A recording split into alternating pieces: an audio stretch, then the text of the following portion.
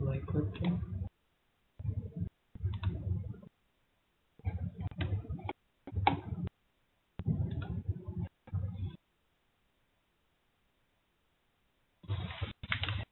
Hello everyone. We are back after 1 hour, after half an hour of coffee break, and now your simulator is also in front of you. Can you please now confirm me back, my virtual learners, that you are there with me? Can you please type online and confirm? Thank you very much, Calvin. I can see you are here. Thank you very much. Calvin, we did not have the formal introduction with you. Can you let me know from where you are joining us? Just write the place from where you are at the moment. Okay, Nigeria. Thank you very much, Calvin. I hope you are enjoying this session.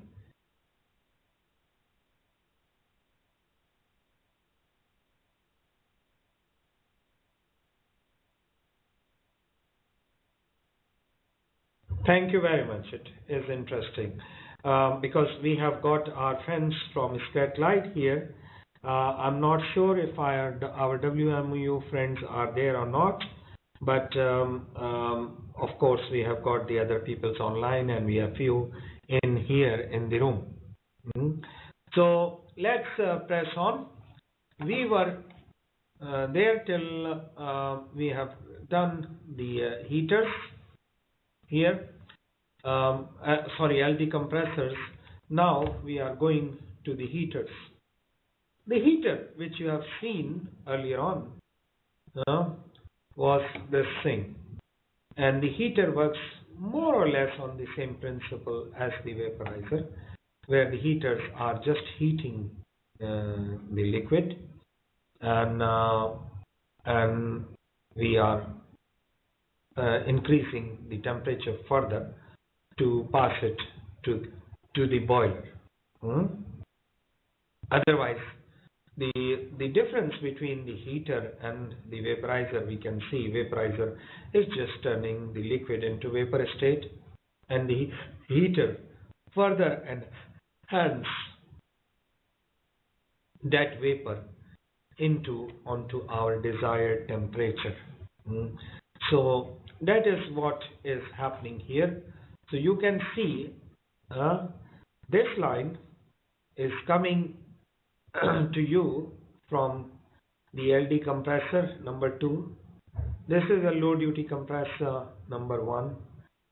This is from HD compressor number 2, and this is from there. If we do not want to use heater, we can pass the cool vapor directly towards the manifold, either to take it to the tanks or to give ashore. But if we are going to use it for some of our purposes, maybe we are warming up the tanks.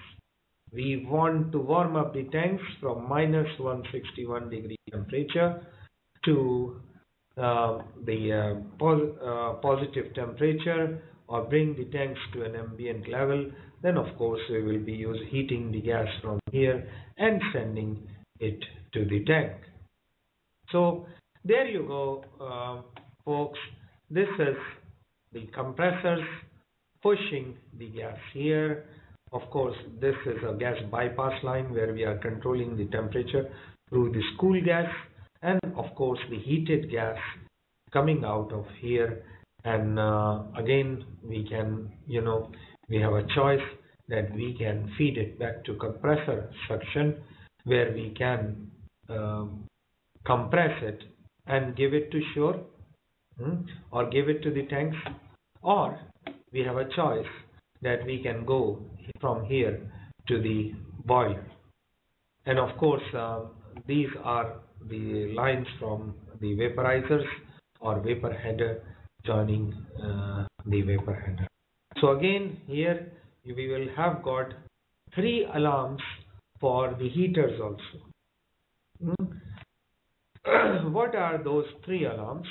Is the loop oil gas discharge, HT, high gas discharge temperature, of course, and high condensate level. What is condensate? Condensate is the liquid which condenses in this area. If it condenses here, it is going to fill this pot or this. So normally what we normally do is we time to time open this wall partially and we drain off the condensate or we remove the condensate. Mind that if the condensate level is above certain thing, if you fill it when you will be running the exercise, you will be able to note that there is certain level of liquid showing here. And once it will get full, there is a system, it will give an alarm, high condensate level alarm, and if you do not drain that thing, that is going to stop the whole operation. So that is the operations here on this particular heaters. Now we will go to the vaporizer themselves. So that is our next destination. So now we are virtually going near the vaporizer. So folks, here you can see there are two vaporizers. One you can see is a forcing vaporizer. So this is the liquid coming into the line. It is forced vaporized by the steam. Of course, this outlet temperature is controlled, and I'll explain you in my presentation how this is controlled. And of course, we will have the vaporized vaporized gas going out from here, and where it goes, it technically come here. It come here. These are the two lines, which again you can see here in the vaporizer. This demister is getting the flow from the forcing vaporizer. So flow of gas from the vaporizer to the demisters, it is our choice now. These two lines you can see, one is going to LD compressor, and from vaporizer to header. I'm going back again on that page so you can see that thing. So this is the line from vapor header coming here, going to the system, or from vaporizer, the forcing vaporizer going into the same demister. So I hope you are understanding this bit. Of course, when we will run this the plant, we will be able to understand it more. Now we have got another again, let me explain you a bit further, because there is one of our physical learners here who has missed few minutes.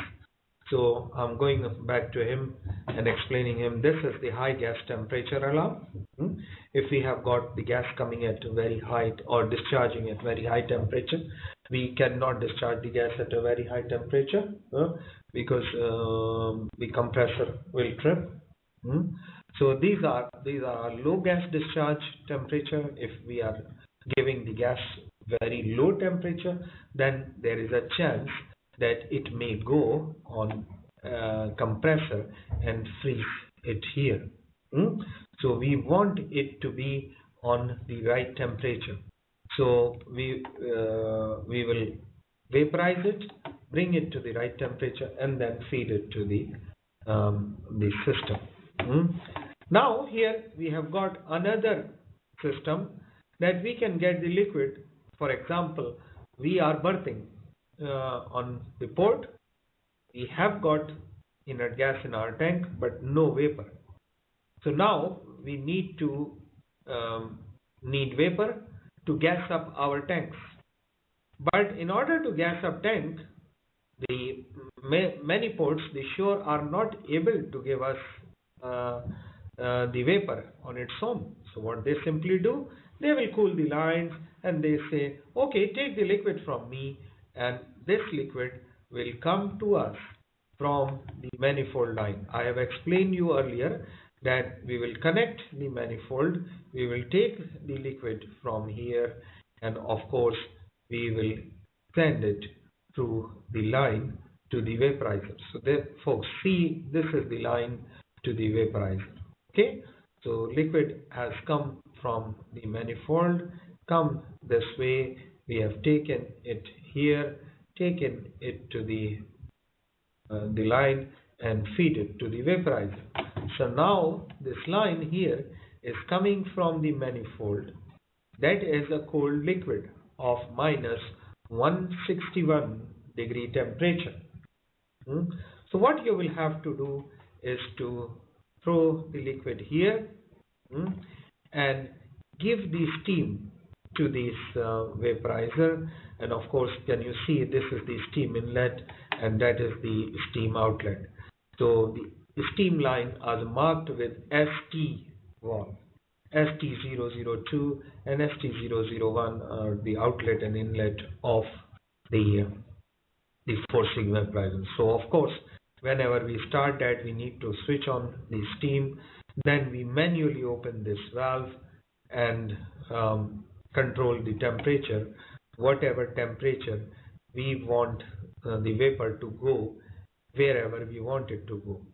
So if it is too high, we will adjust it manually by reducing the steam or adjusting the steam.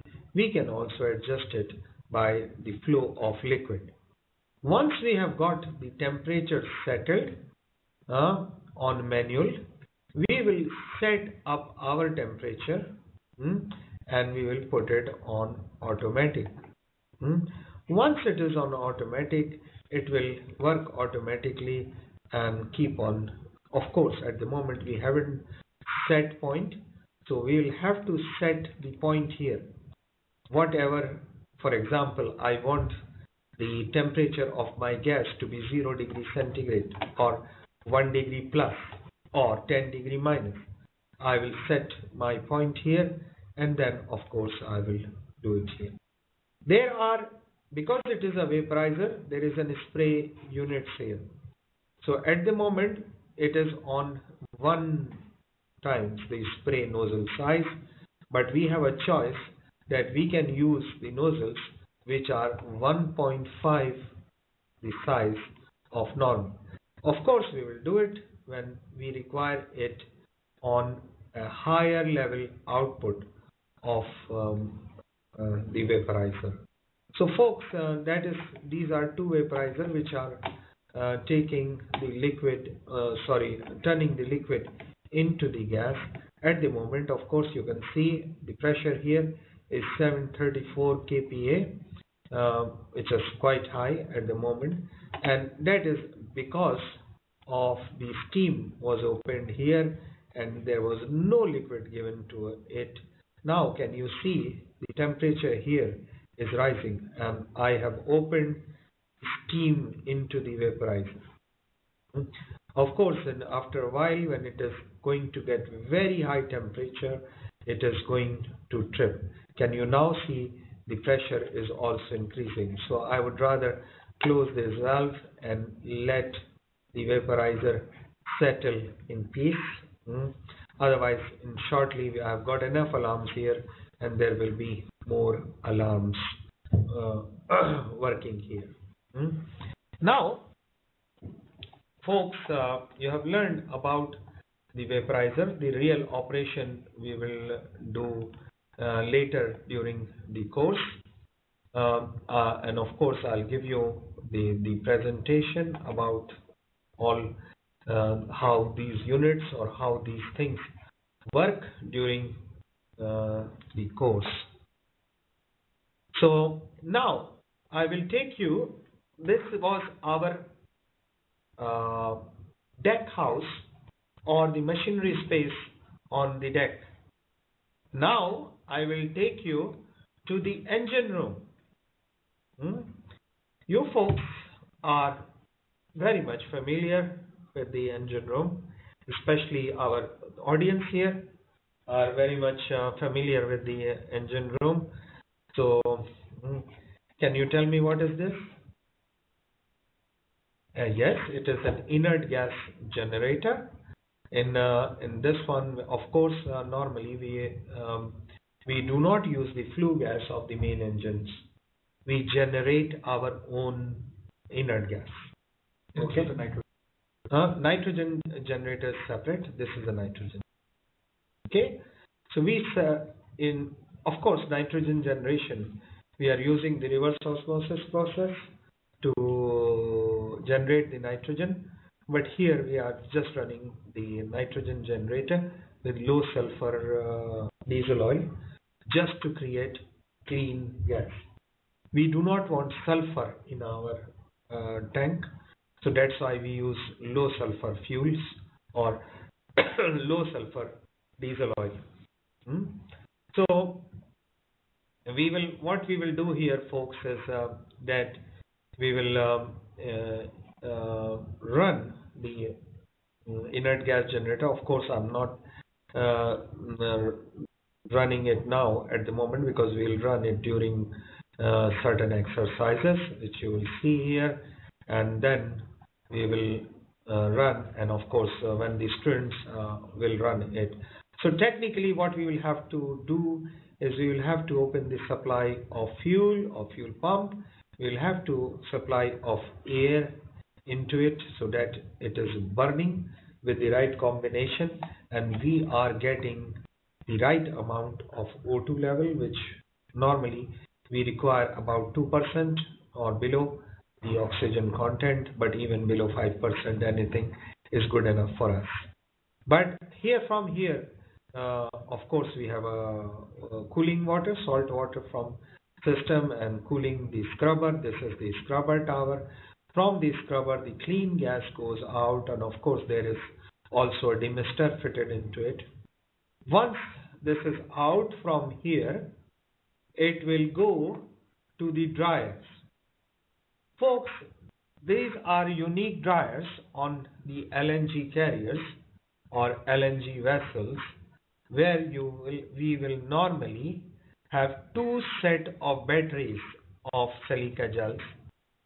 This is one set of battery and the other set of battery which is filled with silica gel, and what we can do is that we will pass the gas from here, because of course it has some amount of moisture in it. So whatever the remaining moisture in it, the silica gel, or sometime they are loaded with active alumina. That active alumina will absorb all the water from here, and then that nearly about 15-degree dew point or about less than 1% of moisture, this will go out. This, if we are using this set, for example, then this set is going to be saturated. The maximum time where we can use it is about 8 hours, depending on how much humidity we have in the IG we are getting. So sometime we can run it more, but it is on average, most of the cargo engineers stop this unit and start using this set of batteries, and once they isolate it, they start regenerating it. These units are kind of, some of them are automatic, self-regenerating. Some the engineers will have to regenerate them. How they are regenerated is very simply, we blow the dry air into it, which will take all the moisture from the active alumina or from the silica gel or other water absorbent material. from there, and it will give it back to the environment or to outside. Normally, this battery takes about 4 hours to regenerate. Once it is regenerated, it is now on in a standby mode. As soon as this one gets saturated, either it will automatically transfer or we will transfer as per the schedule. So the gas which is coming out here has got less than 1% of moisture in it, preferably the dew point of minus 40 degrees centigrade. And then of course, if the quality is not right, we will vent it off because we can't send it back here. We will vent it off.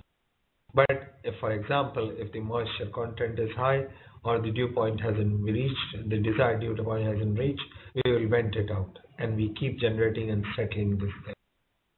If once it is done, we can put it on automatic mode or controlling mode, and this ventilation valve will close down automatically, and it will go either to hold gas free line, which you have seen the purple line.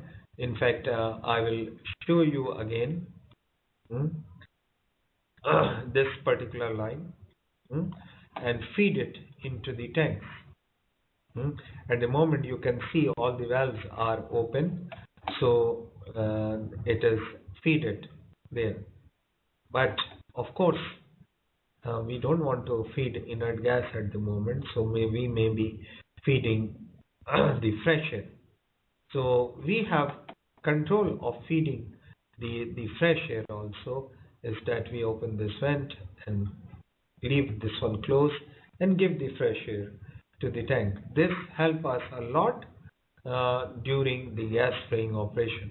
And of course now this line is going to the liquid header of the cargo tanks. This is where you can see it is coming here, and it is also going down to the hold space. Okay, so folks, let's come back to the engine room. So this is one of the engineer's job here. What are the alarms here is the delivery pressure. For example, if delivery pressure falls below certain level, the plant will stop. The plant will also stop if there is more than preset level of oxygen content. For example, I have set my level to 2%.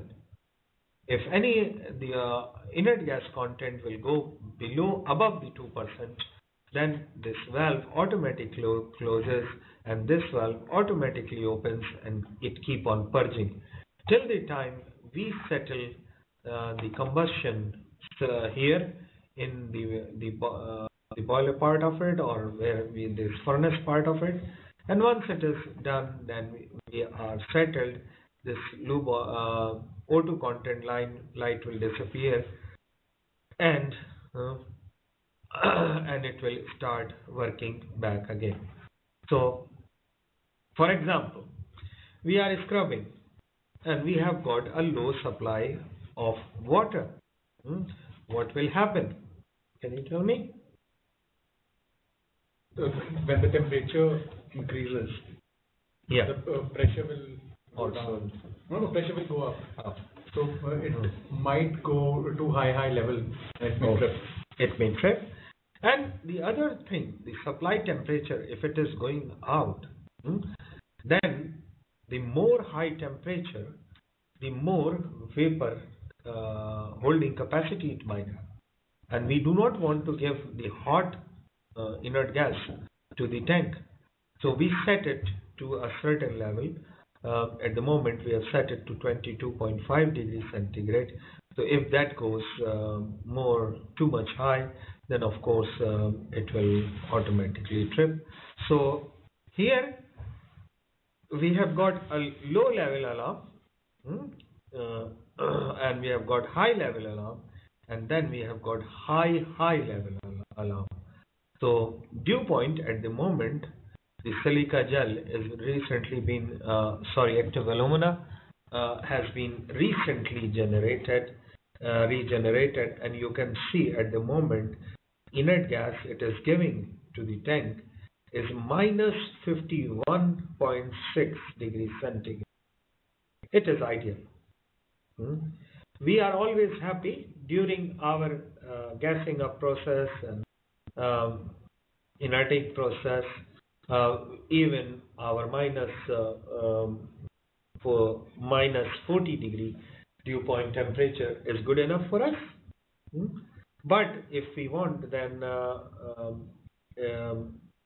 minus 51 is carrying below 1% of the humidity or moisture content.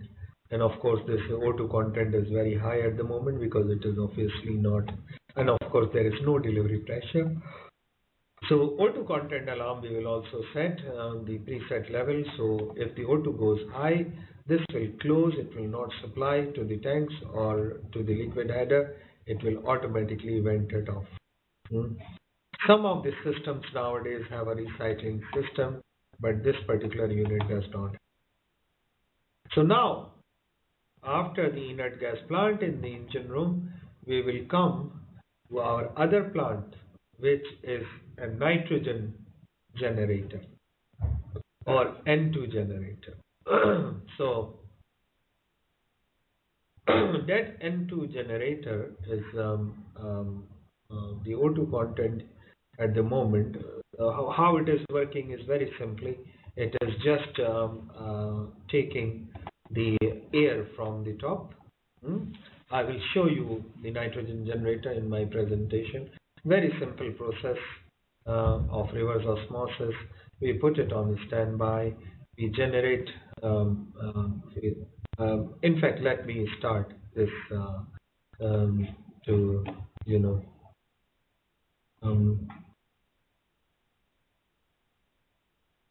I'm putting the hydrogen generator on standby. Now it has gone on standby. So let me open the valve.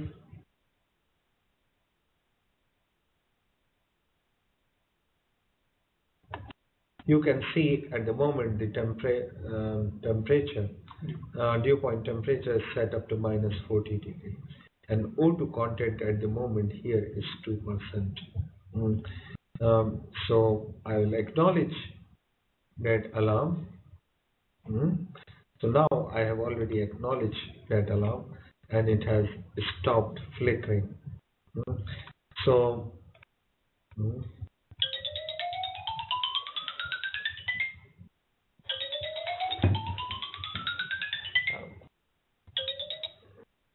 folks, we are taking a break for 5 minutes. I've got an alarm here.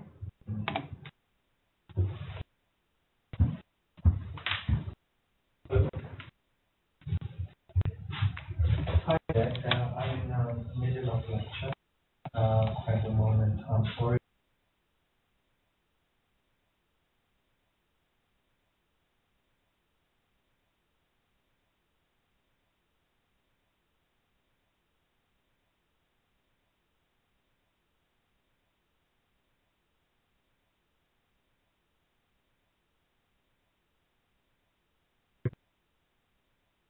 Go here.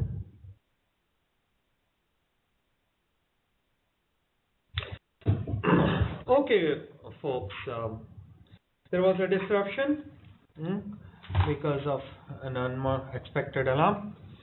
Anyway, let's press on. We have seen that we have acknowledged this alarm. If there is more alarm on the page, we can easily acknowledge them. Now, at the moment, can you see we have got the engine room alarms. Can you see this is we are on the engine room page, and can you see the light is flickering here? So once this light is flickering here, I'm going to acknowledge those alarms.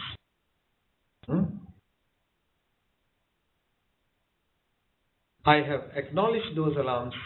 Now will you be able to see that now the light is not flickering.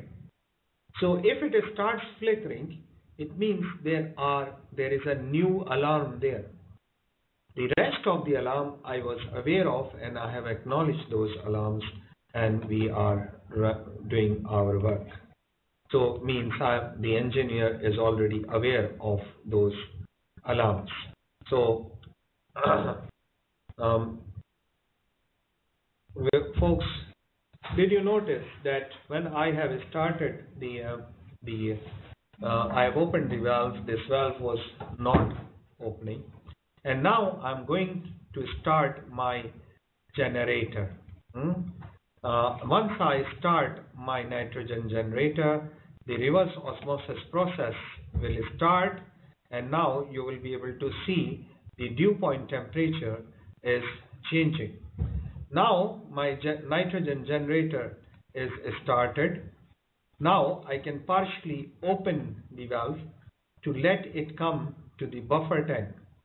By the pressure release valve, which I have opened earlier, now I'm going to close that valve. And now all these buffer tanks is now going to build the pressure in it.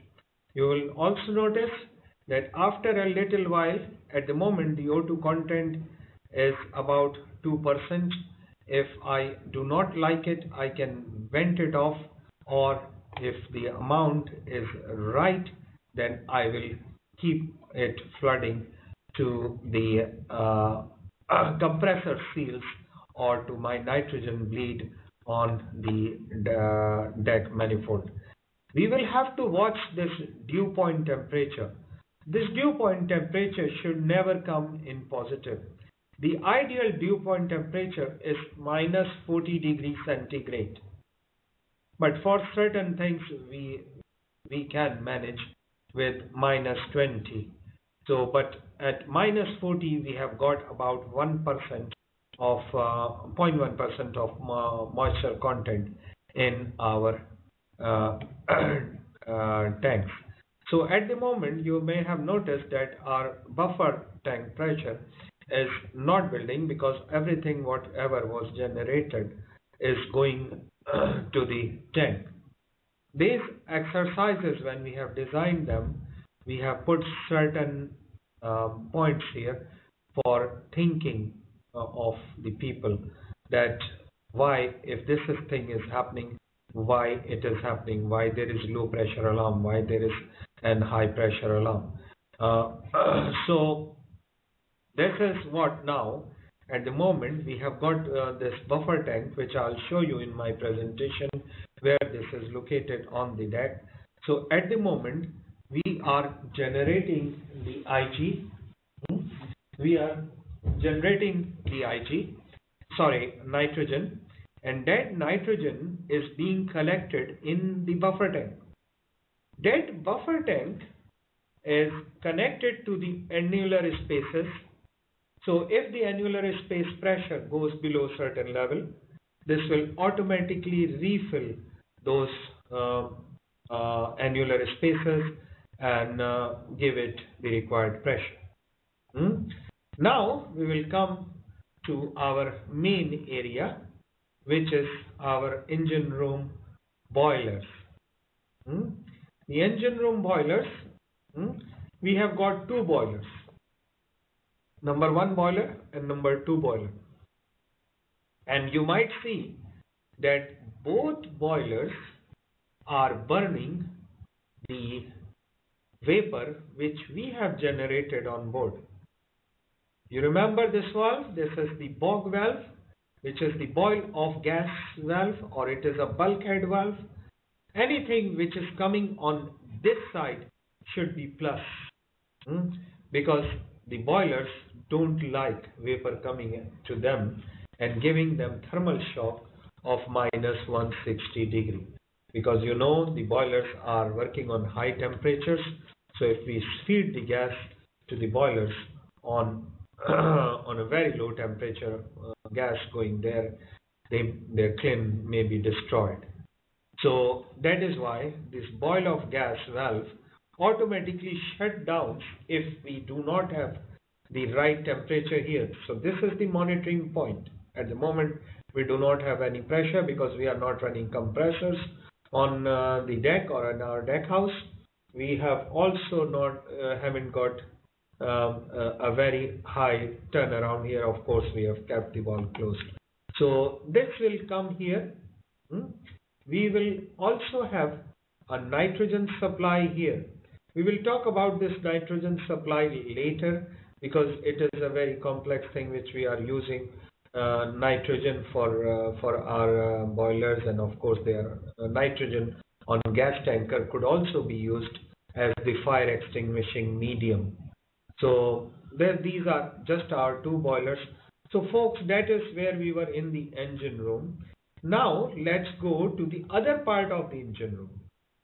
Okay, and that part of the engine room is steam and lube oil plant, where we have two challenges, folks, there. Number one, the cold liquid, which is cold gas, which is passing through our compressors, that can destroy, that can literally freeze the lubricating oil. We do not want a frozen lubricant oil going to our compressors, which are running at thousands of RPM or hundreds of RPM.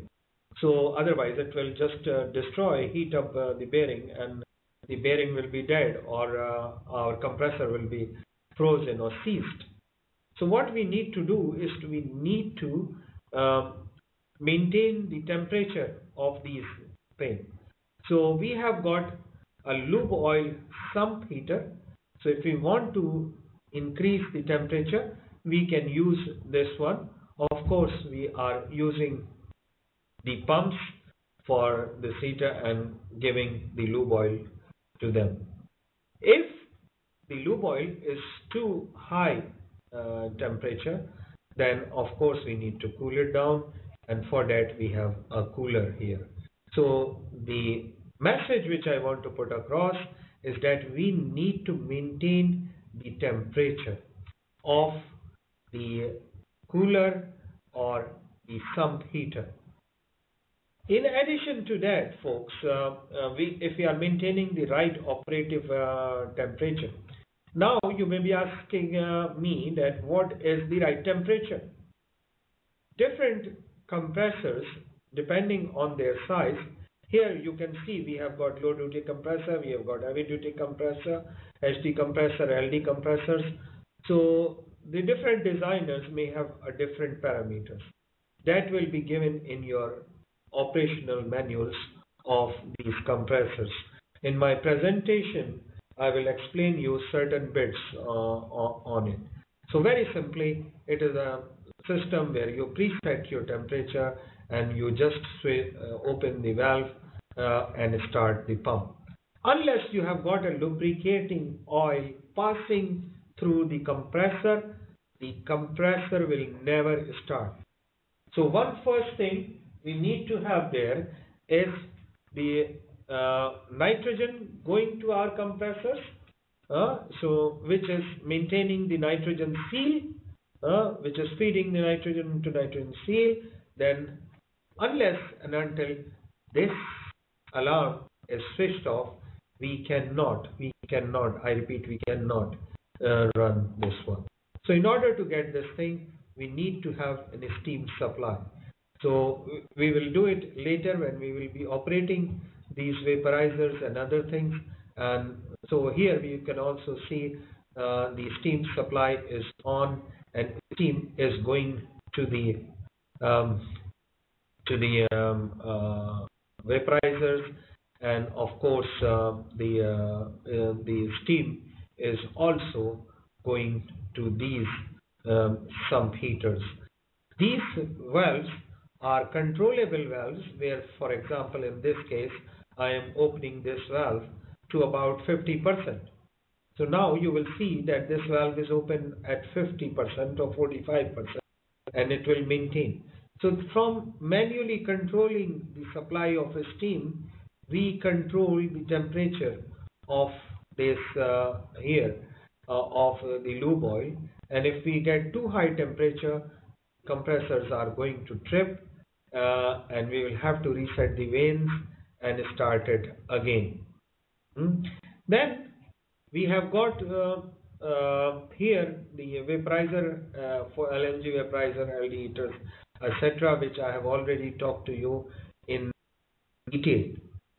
Now let's come back to the cargo pump controls, which is one of the very important feature of our working on board the vessel, is that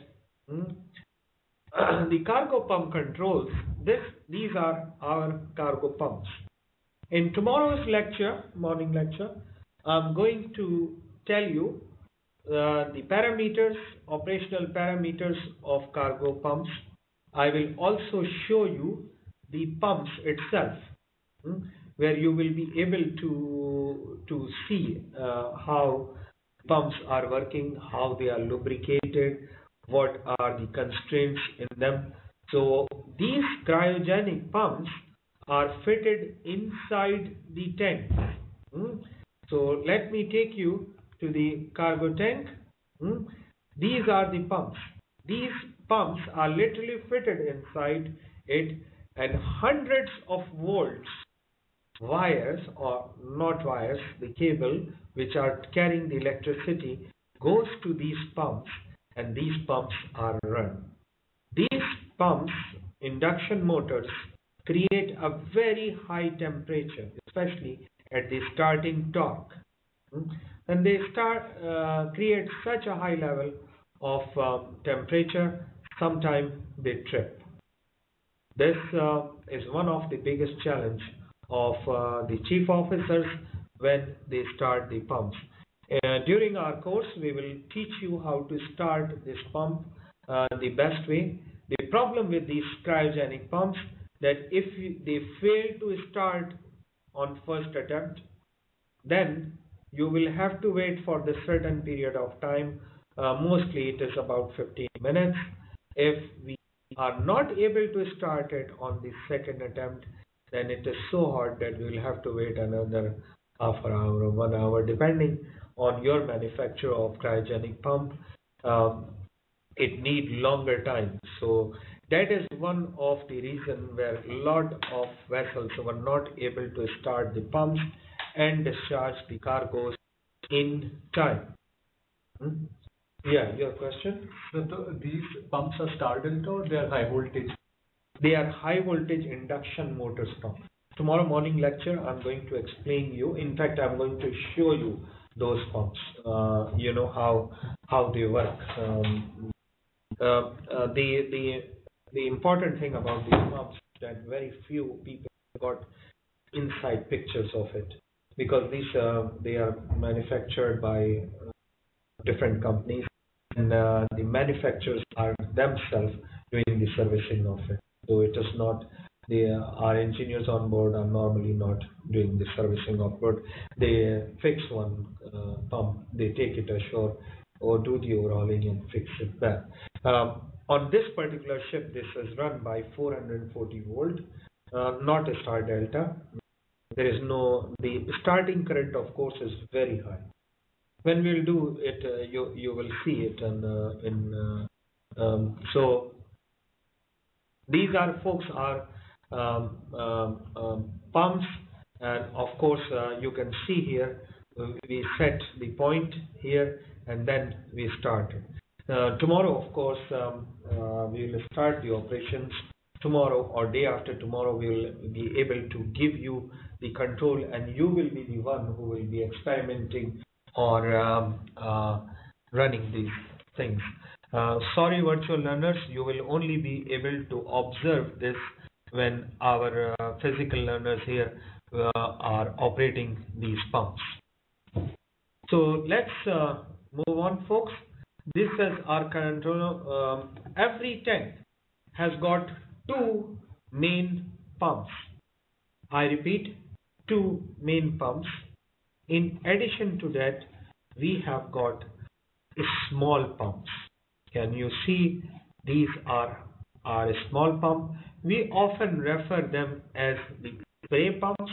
What it is, because they are low duty pumps, and what they normally do is they generate uh, uh, the they pull up the liquid and give it to the vaporizer for turning it into vapor for our for use in our boilers. So they are very small capacity uh, pumps. Um, then what we have got here is the main pumps. Main pump number 1, main pump number 2, main pump number 3, 4, and 5. Now every tank has got its two control panels for port cargo pump and starboard cargo pump. At the moment, what you are looking at is the number 1 cargo tank. What we can easily do is we can move on to number 2 panel, and now what I will be able to see is the number 2 cargo pump here. Okay, so number 2 tank pumps.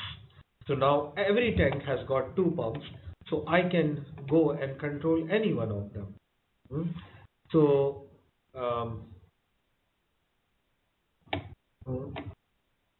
so folks, this is very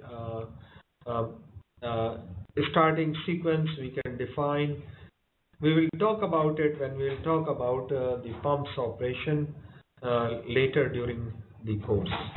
Okay, so this is what we have on the main pump controls, and again you can see here we have got low amperage alarm. So whenever we have we stop the pump, the ampere goes down, and we will have all those kind of alarms. So now you can see, because of these alarms, we have got this light flickering. So we can switch off this light by just we can stabilize this light by just acknowledging that all I know that every pump has got a low amperage alarm. So here we are saying now I have nearly acknowledged all the alarms. Now the moment I have acknowledged all the alarm, did you notice that the cargo pumps control where my cursor is now steady, and it is not flickering at all. So now if it starts flickering, it will tell me that there is something wrong on this page. So let's move on further to our small pumps, which is an spray control pumps. So these spray control pumps is here we have got again exactly the same thing, but the only difference here, now the pumps are very small level and they are not on a very high capacity, and there are only one pump in each tank. So if I am acknowledging their low amperage alarm, I am able to get this line steady. Now I can even start it because at the moment, for example, now I'll start this number 1 pump. I'll keep the valve closed because we can start with it. There is no liquid in it, so it will automatically trip. So I will put it on manual, and once I've gone on manual, I can just press start, and of course this pump will run and trip. So watch the parameters there very carefully. So there we go, folks. Did you see this light has flickered? It has gone on a very high amperage and the pumps has stopped. Of course, we are on a simulator, so we haven't done much damage to the machinery, but in real life we will never ever do that, running the pump without any liquid. So here we go, folks. Now it has tripped, and we will come back to this later when we will be doing operation. Now I will go to the ballast thing. These tanks which you are viewing at the moment, some of them are double bottom tanks,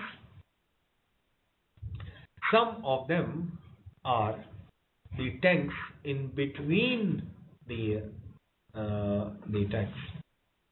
So here are your wing tanks, and you see they are filled up to the level of 21.269 meters.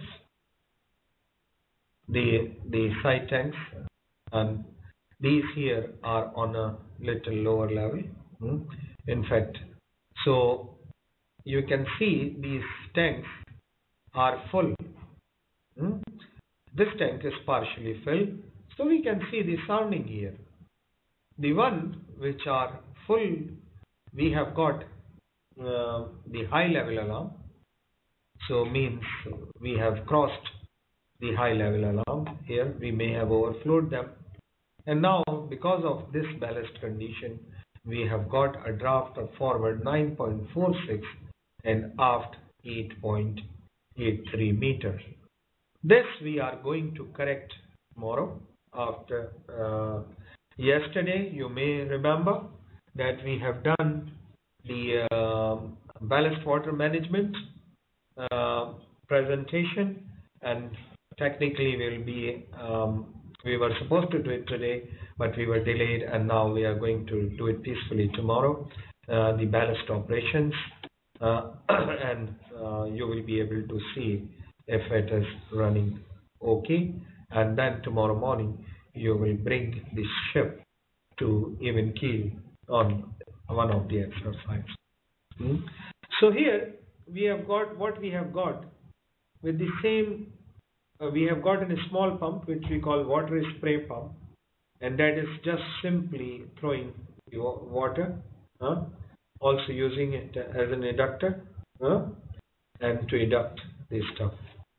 All these lines are feeding the water to the system.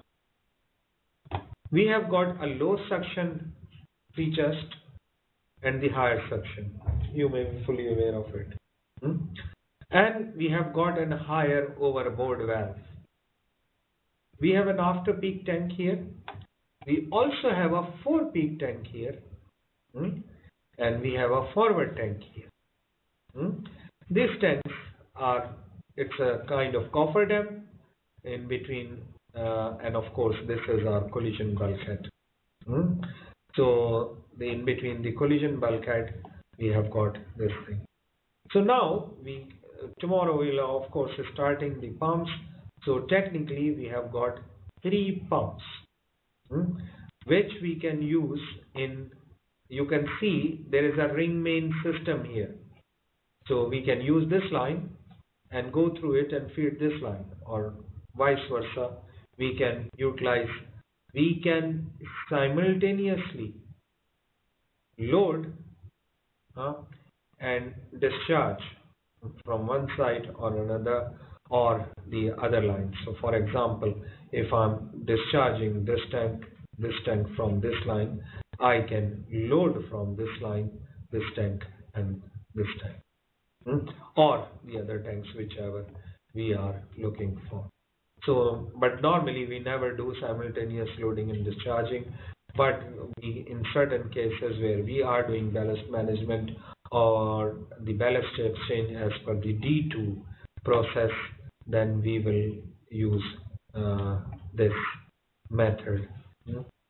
So folks, now we will come to our last page. Of course, I forgot to tell you that the line from this pump is also going to inert gas generator. So technically we can start this pump and feed the water to our inert gas generator. So here we have got the inert gas generator. So this is the water line which is coming from the inert gas generator. Sorry, from the saltwater ballast pump. Yeah. In this, we only have this, or we have a separate scrubber pump also? No. This is scrubber. I will show you in the picture tomorrow. This is not a huge scrub. This is a reasonably small size, custom-made IG generator. That IG generator does not require like a huge oil tanker. Like, I know your background is oil, so you may have seen the huge scrubbers. Yeah, so we are not talking about those huge scrubbers. This is relatively small scrubber, where as compared to the one which we have got there. So let's press on with this thing, and of course here we are going to the ballast system. Again, this is the overboard valve if you want to discharge the ballast overboard to sea, and of course in the new ships in between there is an ballast water system where we can kill the germs or kill the invasive species. Then we move on to our last section for today, which is the ancillary tanks. These are, folks, tanks in your engine room. Don't worry about this void space. This is the part of engine room where some of the machineries are there. But now you can see different tanks here. They have got numbers. So for example, number 7 is an heavy fuel oil settling tank. Number 2 is starboard. Number 21, and a small tank here. Number 21 is basically the clean drain tank, and so on.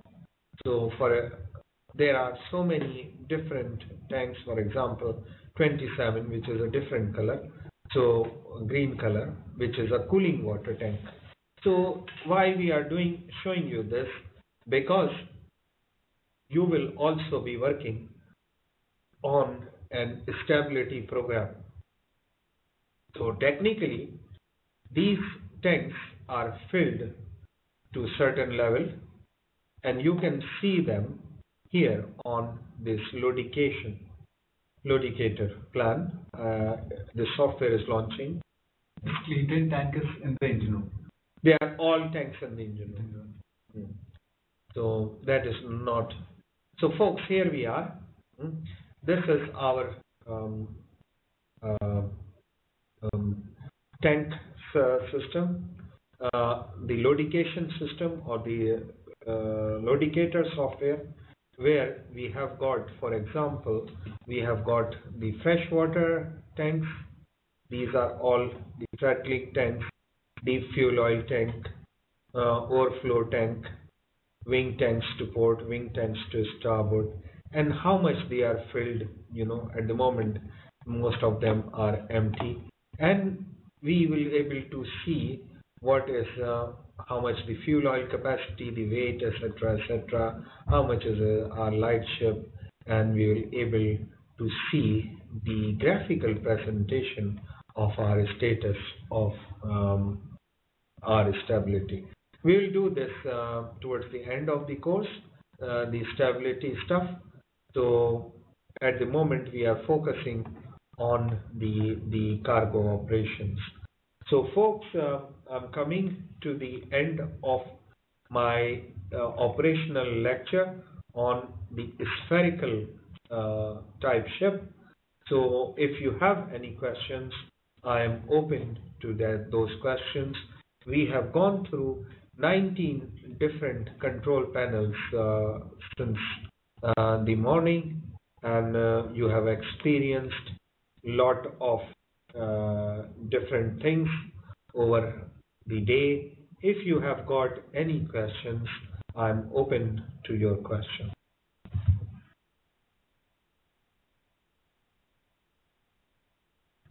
My virtual learners, you can type your questions.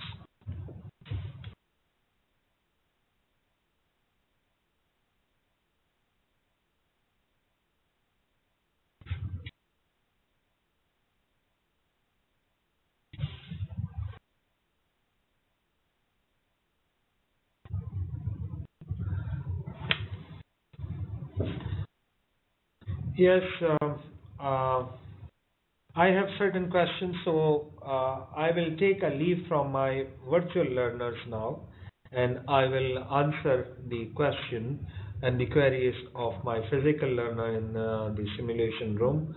So the virtual learners, we will see you at 9 o'clock tomorrow morning. Hmm? And that will be a continuous session on simulator presentations, simulators, and presentation. I hope you have enjoyed the day's lecture. Sorry for some technical glitches in the beginning of the day, but now everything is in control and we are giving you the best learning experience we possibly. Thank you very much, folks. We call it a day.